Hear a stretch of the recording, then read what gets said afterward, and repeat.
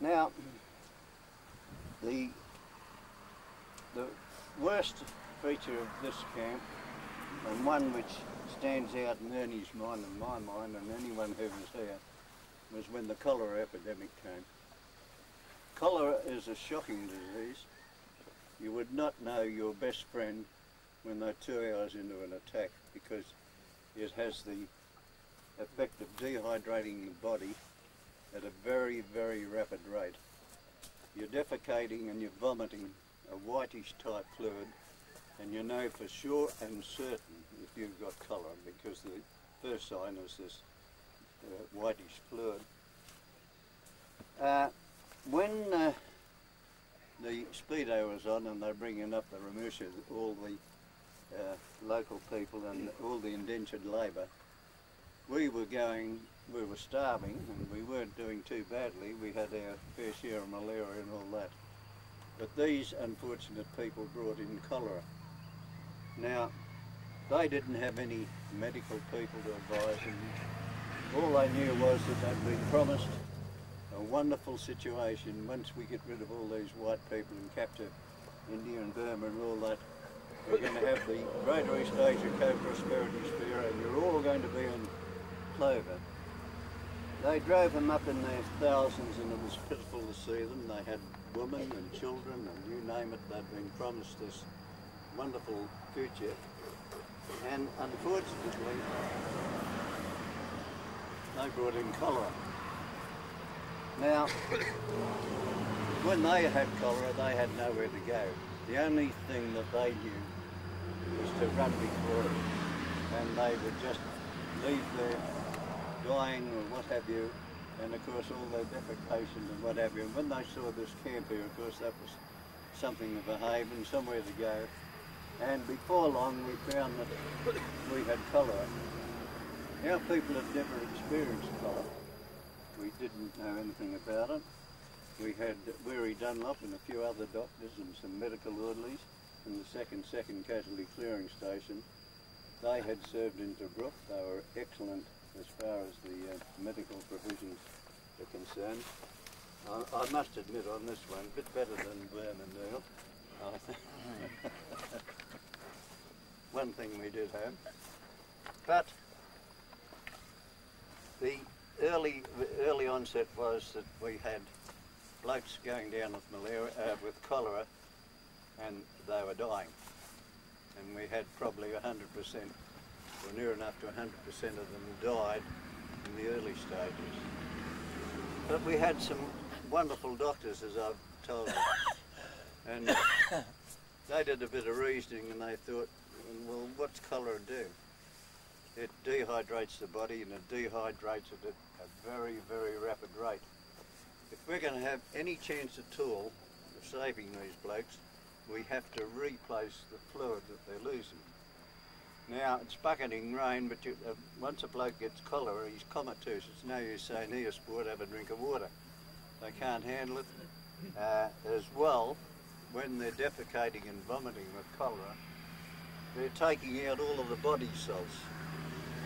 Once they lose the body cells, cramp sets in, and nearly every muscle in the body is contorted and cramped. So I'll give you some idea of what poor devils are doing. They're losing this fluid at a rapid rate, they're contorted with cramp, and how are you going to treat them? Well, our Brains Trust worked out we've got to get the fluid back into their bodies. Now, to my mind, this is the greatest achievement of the Burma-Thailand Railway. There was a Japanese truck had broken down a couple of k's down there before the wet set in, and they went down and they ratted it and got copper tubing, and they made a still, just an ordinary still. Now this water supply that came out of here ran around down there. Another one of our majors had dammed it and ran it through bamboo conduit, and we had showers, we had a very good water supply feeding the cookhouse down there and the ablution block. And so they established a still near this bamboo conduit, and they built a fireplace from the Japanese cookhouse, they got oil tins, similar to our 4-gallon Caro tins. And what they did, they 3/4 filled the tin with water, put the copper tubing, they bent the copper tubing, put it in, and suspended the copper tubing about that far above the water line. Then they ran the copper tubing through a bamboo water jacket, and they broached into this water supply so they had a jet of water streaming into the bamboo water jacket. Now what happened, of course, once they lit the fire, boiled the water, it created steam. The steam ran up the copper tubing into the bamboo water jacket, split by this jet of cold water, which condensed it, and the steam ran off into jars, and you had pure water, pure distilled water. So that was the first part of it. But you can't inject pure water into a bloke, you're going to kill them. And so what they did, they had rock salt, similar to what we have in the paddocks. They knew exactly how much water they had. They scraped out salt, and they had a tablet they knew the exact weight of, and they were able to allot to the amount of water they had the necessary salt. They then put that in containers and reboiled it twice, and they strained it through a type of muslin you get on the bottom of mosquito netting, and they had a saline solution that was capable of being intravenously fed to the patient. Now, if you had cholera, the Japs did not want to know anything about it. They left us to our own resources, and our cholera compound was way over there.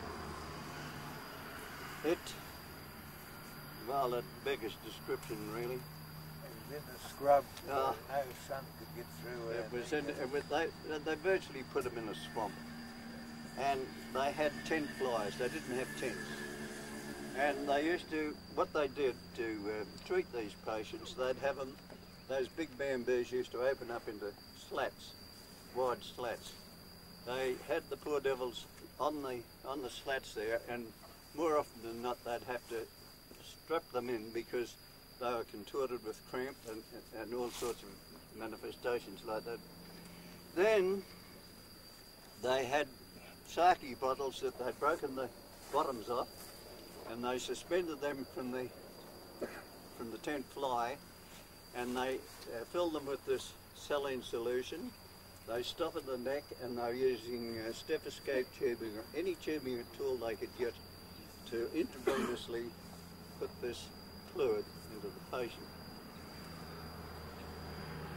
I think that it beggars description what happened.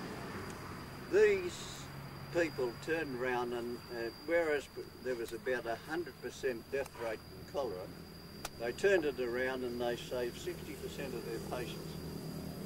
And they probably saved a lot more from cholera, but some of them were that weak they'd die of pneumonia, maybe cop a very bad dose of malaria, or they may have a rotten tropical ulcer tearing the life out of their body.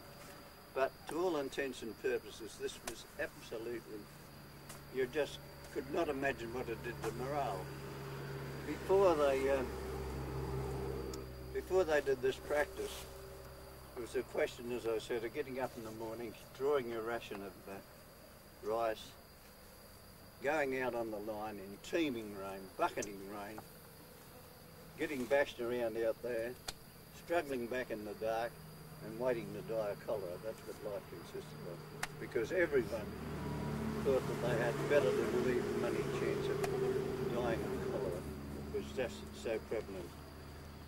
In one day here we had 19 patients in one day. Just so you can imagine, we had a full-scale epidemic.